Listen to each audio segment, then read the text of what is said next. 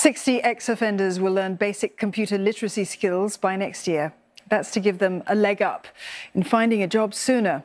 This comes as Singapore looks at how to keep ex-offenders out of jail for longer. 20% re-offend within 2 years, but this rises to 40% at the 5-year mark. Risha Matthew with more.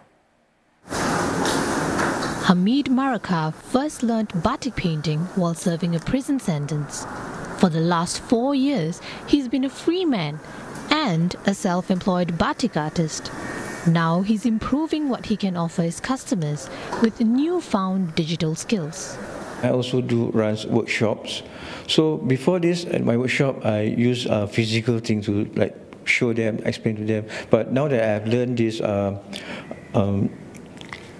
PowerPoint and words, right? So I can use them to do my presentation slides. I can add more things like artwork of other famous artists, like those things that I cannot do before. He's one of 10 ex-offenders who have just completed the 6-day course here at HCSA's High Point Halfway House. While unveiling a dedicated computer classroom, the Senior Parliamentary Secretary of Social and Family Development says refreshing skills can help keep ex-offenders out of jail, as they can use the training to find work immediately. It is a key component in rehabilitation and for reintegration into society.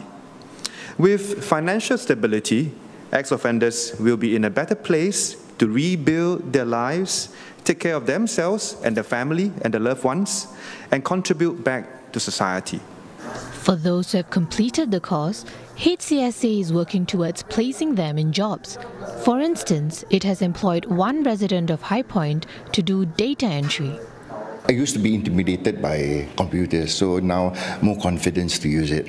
I would like to go further in this Microsoft thing. You know, this is only a basic course, so my intention is to go for advanced one, hopefully. HCSA plans to work with its partner, tech company Acronis, to provide more courses.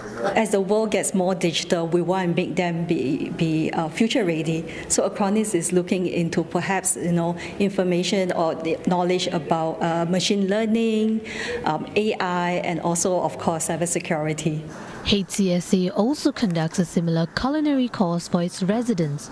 It hopes to replicate these programs for the logistics sector by next year.